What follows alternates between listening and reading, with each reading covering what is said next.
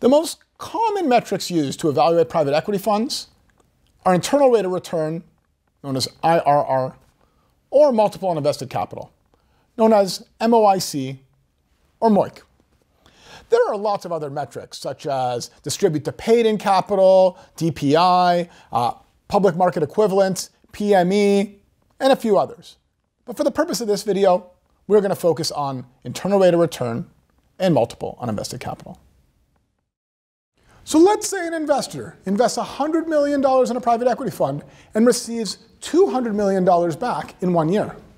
Well, that investor will have doubled their money or received a 2 times multiple on invested capital and 100% internal rate of return, or IRR. Now let's extend the example for 2 years. So let's say the investor invests $100 million and 2 years later receives $200 million back. Now the investor will still have doubled their money or received a 2 times multiple on invested capital. But the internal rate of return, IRR, will now be 41%.